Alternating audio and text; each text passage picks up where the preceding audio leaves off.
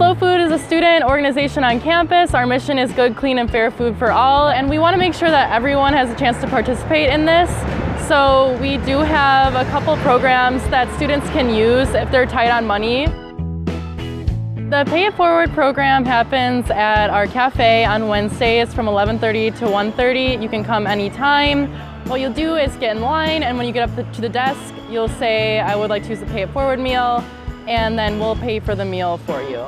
On Mondays, we have a sit-down dinner from 6:30 to 7:30. We have a community meal option, which is a $2 discount on the meal, so you pay $3 instead of $5 for a 3-course meal. And we are located at The Crossing, 1127 University Avenue in the basement.